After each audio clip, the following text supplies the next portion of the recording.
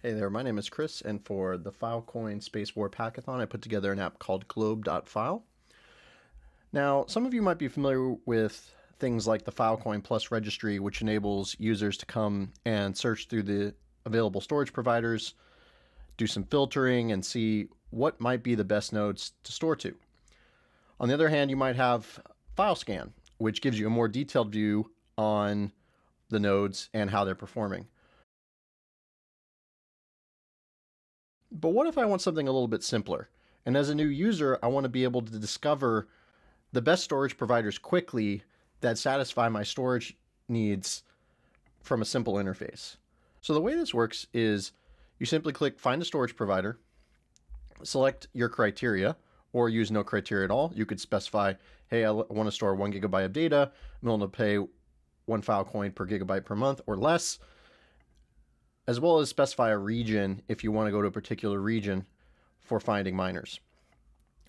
Now, once I've set my criteria, I can simply come here and select a region, and a custom algorithm is applied against all the miners, and I'll show you that at the end, to rank the miners based on their reputation score for which ones are the best to connect to.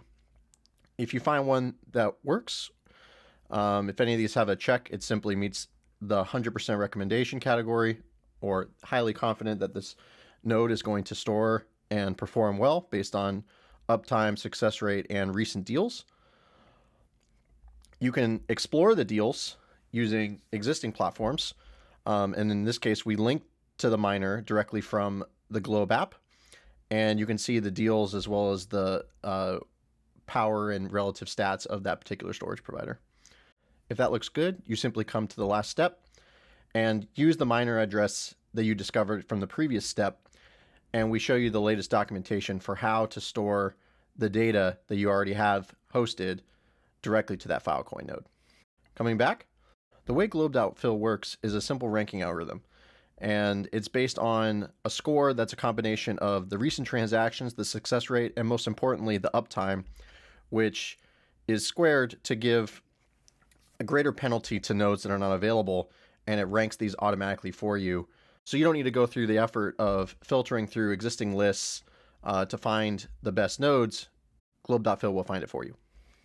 As for the code, it's available on my GitHub, and the app is available on Spheron. I encourage you to check it out, but that's pretty much the Globe.fil app, and thanks for your time.